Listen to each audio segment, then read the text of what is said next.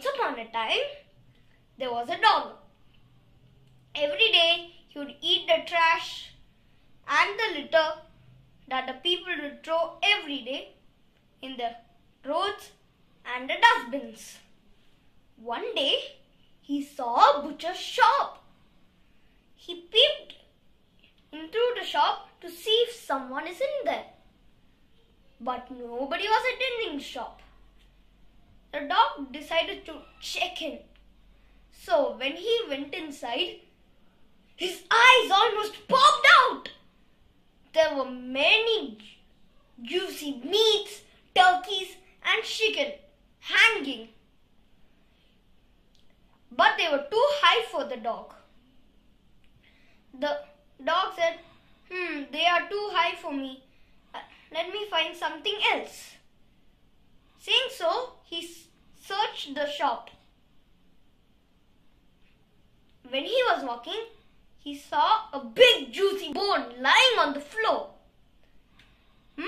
Yummy! I have found a big juicy bone, my favorite. Let me take it and eat it. I guess the people don't want that anymore.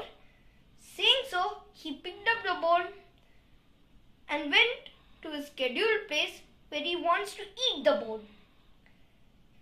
He went to the forest, but when he was passing the river, he saw his own reflection in the water and thought another dog was in there having a big juicy bone.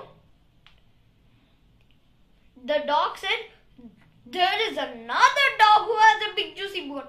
I'll have it too." Saying so, the dog barked at his reflection. But when he was barking, the bone fell down and his reflection disappeared. The dog said, "Oh, what have I done? My greediness made me learn a lesson and lose my bone too." Saying so, he went home sad. So the moral of the story is, do not be greedy.